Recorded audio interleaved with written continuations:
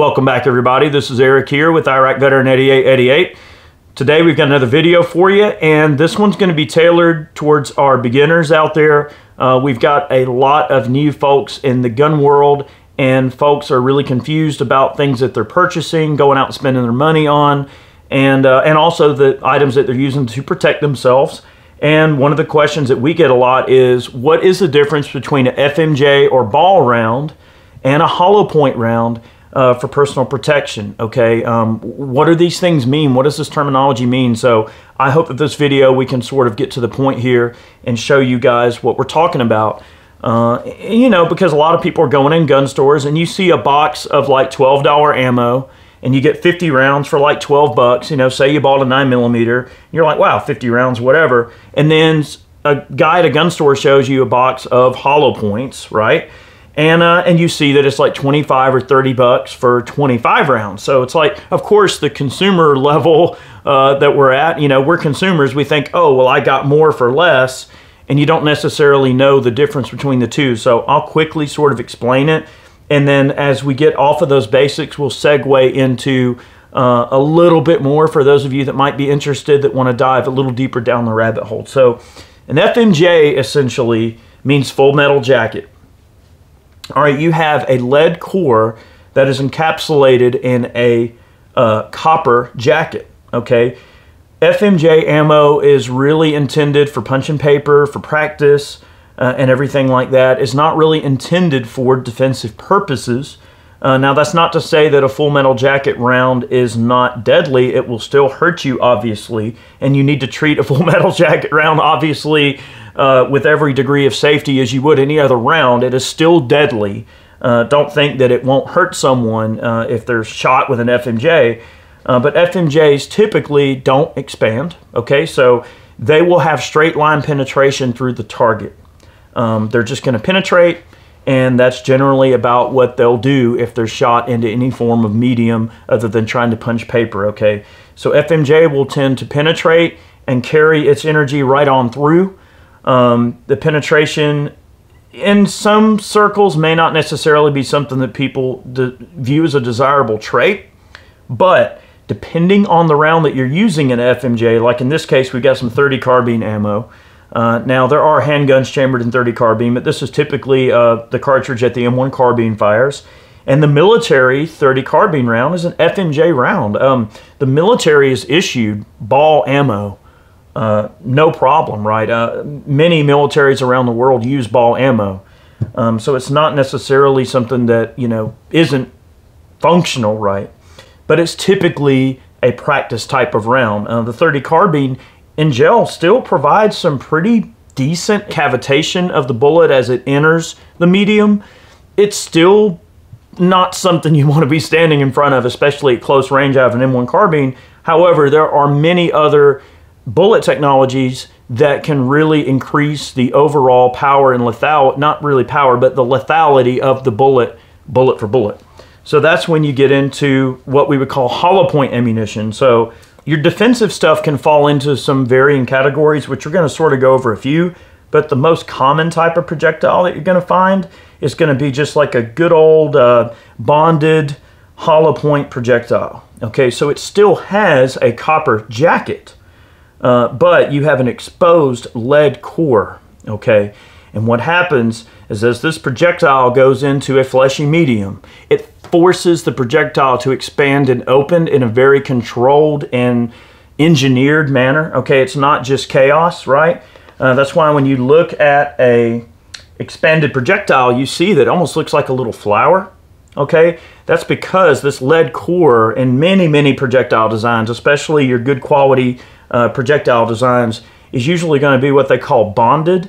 So if the core is bonded to the actual jacket material, the projectile, it makes sure that that whole arrangement stays as homogeneous and retains as much weight as possible. But what you get with the Hollowpoint is that it actually expands and it increases the diameter of the projectile and causes a larger wound cavity. But it's not just the fact that the projectile is larger physically, it is what is causing disruption as the projectile is entering the fleshy medium. The physical and visceral expansion of the projectile. The act of the projectile expanding is also causing cavitation within the intended target. And you have a couple of different forms of cavitation. You have a temporal cavity and a permanent cavity. The permanent cavity, when you look at gel, is the physical track left over from the projectile. This is the wound you see. Okay, the temporal cavity is when you look at the projectile entering a fleshy medium under slow motion, you can see this temporary cavity called the temporal cavity. And that temporal cavity is larger when you go with a hollow point and a good expanding projectile over a ball round. The temporal cavity on a ball round is going to be smaller. It's still deadly. It's still not something you want to be a part of, but you'll get more disruption in terms of a temporal cavity out of a hollow point than you will a ball projectile. Now, why does that matter? Okay, why is it important?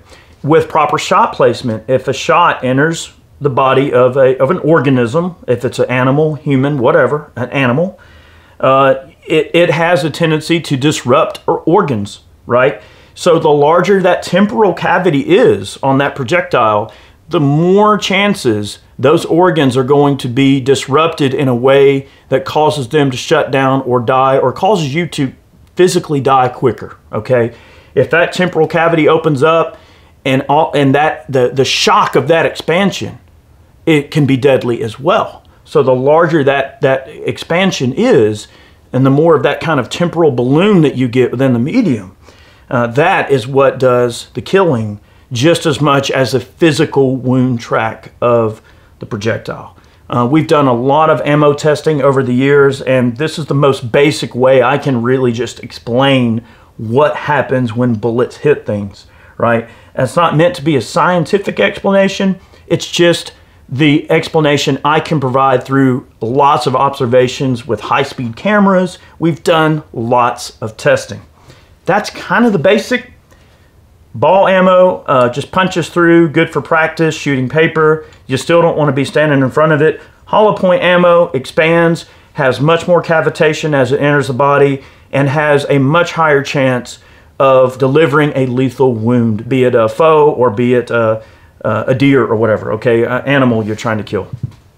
Okay, so that's the real basics, okay? Now, hollow point or defensive ammunition can also fall in to a couple of different types of ammo that we can discuss here while we have the camera running as well, okay? So now you understand just the super basics. I mean, there are a lot of different brands of hollow point ammo, and they all act a little bit differently depending on the jacket thickness, you know, the softness of the core, you know, how soft the lead is, whether or not it's a bonded projectile. All of these things can determine how these projectiles act, how much powder is in the case, all these things, whether or not the round is a plus P, whether or not it's a standard pressure round. These are all terminology things that you'll understand as you get more into this. And then how much the bullet weighs, right? A lighter bullet's going to be moving faster, okay? If I take a 147 grain hollow point and I compare it to a 115 grain hollow point, the 147 is probably going to expand a little slower. It may penetrate a little deeper because it has more mass. The lighter bullet probably open up a little bit sooner, may not penetrate as deeply. So these are all things to consider, right? Bullet weights have a lot to do with how they act. The velocity of the bullet has a lot to do with how it's going to act, how soon, and the construction of the bullet matters. So what if we look at a lead core projectile, like what they call a soft point? Okay, so we've got a full metal jacket, we've got a hollow point, which come in a lot of different flavors, and I'll discuss a few of those in a second, but what about a lead nose bullet? All right, so a lead nose bullet acts a little bit differently. What it does is, in this case, we've got a 44 Magnum revolver round. Now, this one does have a hollow point, but a lot of rifle rounds, and even like the little M1 carbine, will just have a soft point with no cavity on there. And what it relies on is the soft lead. Instead of having a completely encapsulated core with copper all around it like an FMJ would do, we have a partially encapsulated projectile and an exposed lead nose, okay? So our gilding surfaces that actually ride in the bore are still copper, But then we have an exposed lead core that is usually a relatively soft lead, okay? So what happens is with this, we don't get super extreme, opening up of the projectile and expansion of the projectile like we do with a hollow point. A hollow point is designed to dump lots of energy quickly and quickly cause cavitation within the target the moment that it begins to enter the target, okay? A soft point round is more of it's more about the destination and getting there more so than the immediate journey, okay? So the way these act is they're more for penetrating deeper and having a slower and gradual expansion throughout the entire length of the wound channel. So soft point ammo is typically used for deer hunting or for hunting game, where you might need a controlled and slower expansion. You get a little bit more of the penetration of an FMJ round, but not just the penetration of an FMJ round, but not quite the expansion of a traditional hollow point. So a soft point would be used when you need to go through a large animal and you want to make sure that you punch a hole all the way through the animal and get maximum bleeding out of either side of the animal, but that you also want that bullet to expand some as it goes through and retain its weight, so you punch all the way through and deliver a humane kill to an animal. So soft points are typically used for hunting purposes, and of course there's a bunch of different soft point designs. Now soft points can be used for defensive purposes. You're generally not going to see like a soft point 9mm or a 40 cal. I mean, most of your defensive ammo for like a handgun or something like that is typically going to be a hollow point of some various technology. The industry standards for hollow points, in my opinion, and this is through years of experience, you can't go wrong with a Spear Gold Dot. They are excellent, okay? You can't go wrong with the Hornady Critical Defense, uses a FTX projectile. They are excellent and very barrier blind, which we'll discuss that here in a moment briefly. I don't want this to be like an entire thing, but it's important that people know. But the Hornady Critical Defense is good. The Spear Gold Dot is good. And I don't have one here to show you, but the Federal HST 124 grain plus P is an excellent carry load, and it is one of the industry standards for 9mm defensive ammunition.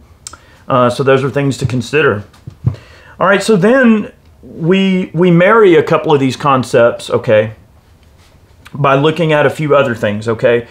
With the FTX projectile and the critical defense, okay, it acts a little bit differently because it has a hollow point, but is actually filled with like a little rubberized ball inside of there, okay.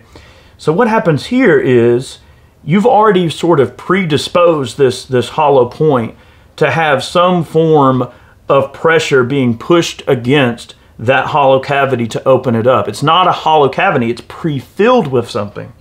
So what this does is make the projectile a little bit more barrier blind. And what that means is if this projectile needs to pass through something before it goes into the assailant, what it does is it ignores that a little bit more, whereby some projectile designs could get clogged with material, be it clothing, a coat or something, or maybe drywall. And we've done a lot of testing where we've fired defensive rounds through barriers, and this is getting a little bit more advanced, but for those of you that want to know, if you're interested at this point, you can follow me along with this.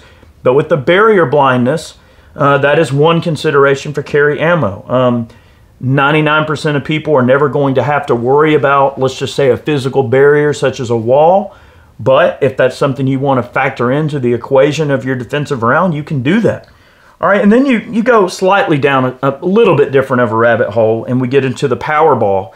Now this is kind of cool because the power ball actually has a hardened like plastic ball that is in the hollow point. So it is a hollow point projectile that has a hard plastic ball. Man, that sucker, it's like a piece of polymer or plastic ball that's in there. And the way that this bullet works, it relies on speed. It needs lots and lots of velocity. And it usually is a lighter bullet for caliber. So this projectile is going to be lighter, but it's going to be moving at higher pressures and way higher speeds. And it relies on that speed to upset that ball and push it back into the cavity and provide really, really rapid expansion. Okay, and this projectile in a lot of cases will not penetrate very deeply, but the cavity that it does create and the wound path that it does create and what it shoots is tremendous. Okay, so this is not all of the projectiles that are out there. I mainly just wanted to give, hopefully, what is a basic view of FMJ versus Hollowpoint. But I feel like it's important that if people are going to get involved in firearms, they need to understand exactly what they're dealing with, okay? Not all ammo is made the same. Not all projectiles are the same. And I know that there's probably a lot of people out there that are saying, I don't give a crap, just give me some ball ammo and I'm gonna load the gun, put it on the nightstand and go on with my day and then put the check in the box that I did what I needed to do and now I'm armed. That's a start, okay? I'm not gonna fault anybody for wanting to arm themselves and do what they need to do. But I feel that it's important that if you are going to take the defense of your family and your community and people around you seriously, you need to make sure that you know the right tools for the job and what certain things are designed to do, how they work, and the advantages and disadvantages that all of the different projectile designs offer, okay? Because they all have their weak and strong points, and all of those different capabilities are going to be suited for whatever task you think you might need. We have a ton of videos on projectile testing and testing different carry rounds. If you want to go check them out, I mean, we've got Underwood videos, Lehigh, we've tested some of the Norma offerings. I know we've tested Spear and Federal, and we've done everything from rifle rounds, revolver rounds, pistol rounds, subsonic, supersonic, you name it, okay? So we've got a lot of ammo testing on our channel. And also another guy that I would suggest you check out, he's a friend of ours, Tommy over at TN Outdoors 9, has some of the best ammo tests on the internet.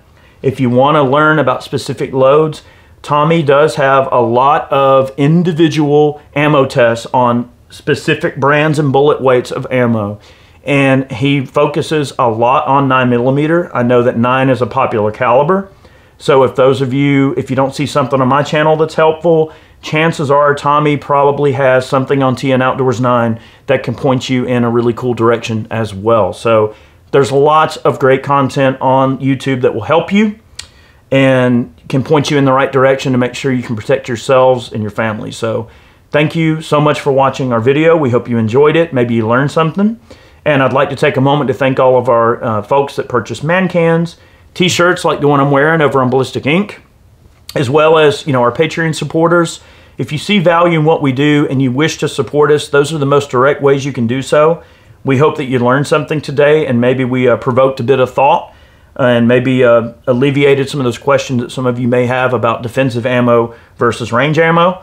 And thank you guys very much. Many more videos on the way. Thank you for watching. We'll see you next time.